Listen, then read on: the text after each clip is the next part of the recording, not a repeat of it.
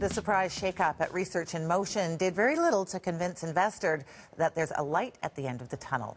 The BlackBerry maker, once the most valuable company in Canada, has fallen from grace. Can the crown jewel of Canada's tech industry turn it around? Our big picture panel weighs in. Bill Robson is the president and CEO of the C.D. Howe Institute. Erin Weir is an economist with the United Steelworkers of Canada. And Craig Alexander is senior vice president and chief economist at TD Bank Financial Group. So RIM really took it on the chin this week. I mean, what strikes me is that as RIM's share price falls, this just increases the specter of foreign takeover. I mean, we also had earnings from Apple, and one of the eye-popping numbers in that report was that company is sitting on about $98 billion of cash. I mean, RIM's whole market cap is under $10 billion, so you can easily imagine an outside company like Apple being able to take out one of its main competitors for only a small fraction of its cash reserves. Interesting thesis, but let me ask you a question. Be pragmatic about it. If I'm Apple, Tim Cook, what does RIM have that I can't do myself?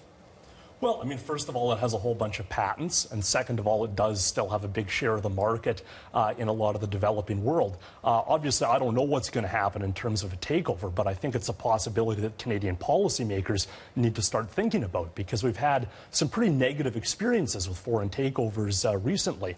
I mean, we had Rio Tinto take over Alcan, and then at the start of this new year, they locked out the workers in Alma, Quebec, basically demanding that they accept that as people retire, they'll be replaced by subcontractors paid only half the prevailing wage. So, and you have a problem with that? Oh, I absolutely do. I mean, it'd be very hard to argue that foreign takeover is producing any kind of a net benefit for Canadian workers. What about the shareholders? Well, which shareholders? The only ones that matter, the ones that put up Caterpillar that mostly don't live in Canada, or the shareholders of Rio Tinto that also mostly live outside the country? I don't care where they live. They put their money in harm's way. They took a risk. You must be a union guy. Well, I certainly am, and I think the priority for the Canadian government needs to be taking care of the interests of Canadians, including the people that work at these facilities. Erin's with the Steelworkers, Canada. Yes, I just figured that out, and it's very bad. Would you object to a foreign, I don't care what company is Apple, it could be an Australian company or somebody from Cambodia. A $20 bid on RIM stock right now would be a welcome sigh of relief to all these shareholders that have been slaughtered. I was in Waterloo yesterday. Grown men are weeping there.